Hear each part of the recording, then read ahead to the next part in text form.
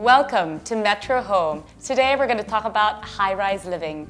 I'm here at Shang Residences at Wack Wack and visiting the stunning show units. Shang Properties is a luxury developer, and so I'm expecting something very special. From what I understand, they've also infused resort vibe. And so I'm really looking forward to seeing how the design aesthetic matches the luxe and the resort in the condominium format.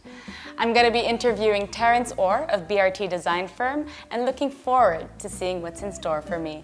Come join me on today's episode. The Shang Residences at Wack Wack is an exclusive resort-inspired luxury residential property. Located in the lush neighborhood of Wack Wack, you can enjoy some of the city's most sought-after views.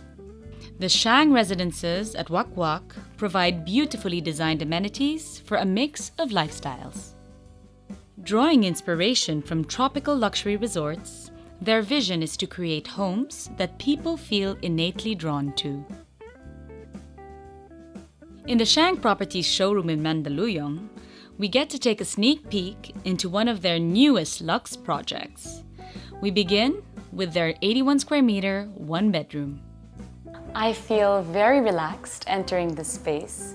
I'm a big fan of the design detail of the ceiling, not just the natural material, but the architecture, the way it leads into the highlight of the apartment, which is its stunning view. It's luxe, yet pared down with a lot of natural materials and textures, such as this cantilevered bar. It has a honed marble top, and you also have very interesting wood paneling that warms up the space. As we all know, storage is crucial in high-rise living, and they were also very clever to add a storage area in the back of this kitchen. The bedroom is comfortable, equipped with ample storage and a private bath. Moving on, we explore the spacious 142 square meter two-bedroom model unit. The design of this two-bedroom show unit really portrays how it can work for small families. I can imagine a young girl loving this bedroom and her parents right across in the master's room and a very spacious living and dining area. In the master's bedroom, the main focus goes into a walk-in closet, leading into a spacious bathroom with a relaxing resort feel. Every girl dreams of a walk-in closet. I absolutely adore how the master bedroom opens up into this spacious closet and then you flow directly into a very spacious bathroom. What a luxurious element to add to this two-bedroom apartment.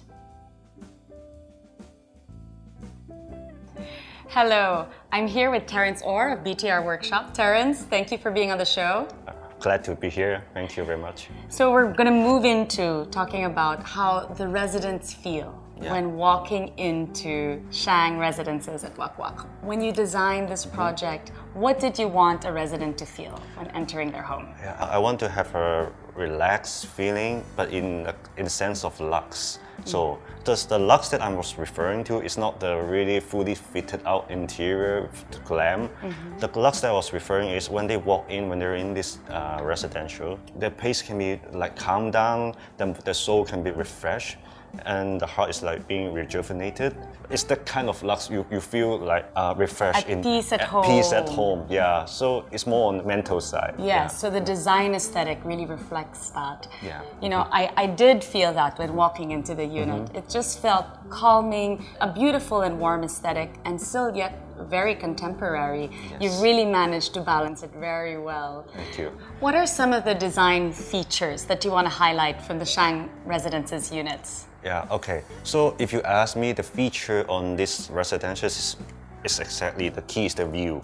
What I'm trying to do is every design that I did is just to want to enhance the experience when you're enjoying the view. So I'll be focusing more on the ceiling and just make it clean on the floor, and I will make the walls and the elevations clean. So when the people is enjoying it, their focus is also always the view. So what I did in the one-bedroom units, I got an idea from the ceiling of some villas in the hub with the canopy slanting ceiling. Yes, I absolutely love that feature because you very seldom see that in condo units. Again, it did feel very resort, yet you managed to blend it perfectly with the contemporary condominium interiors. Yeah, but we don't really literally represent it.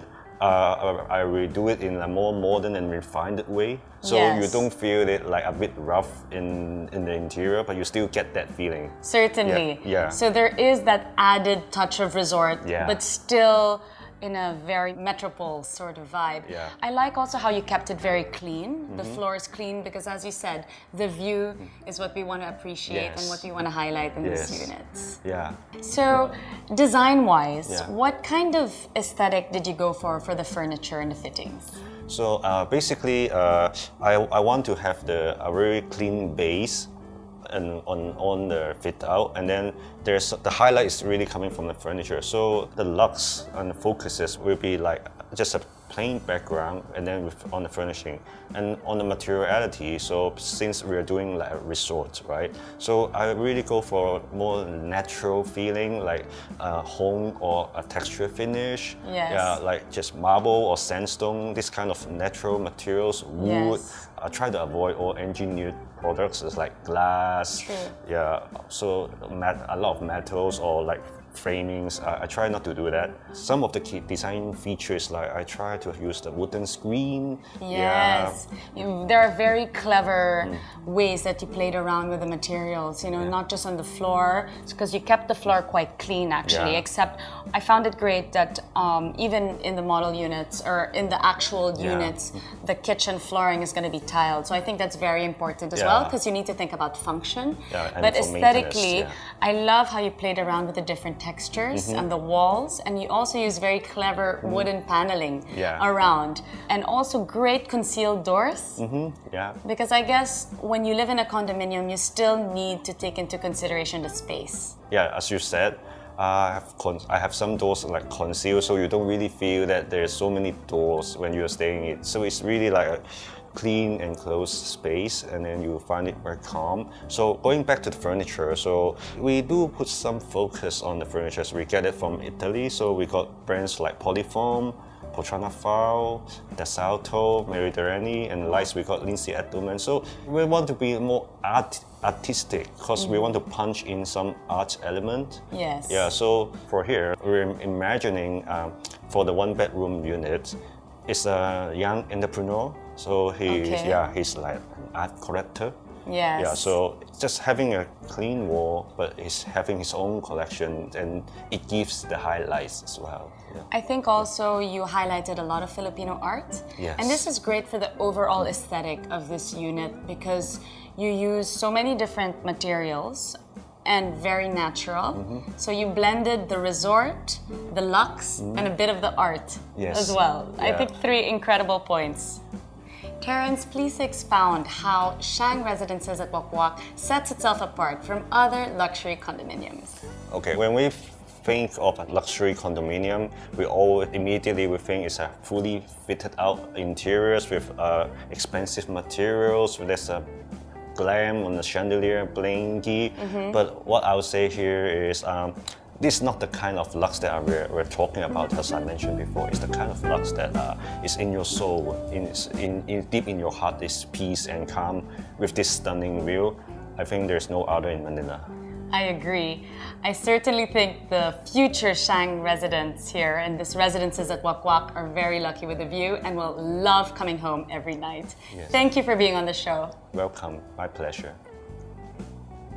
Coming up, I move on to a newly renovated flat that is now home to a young family-to-be.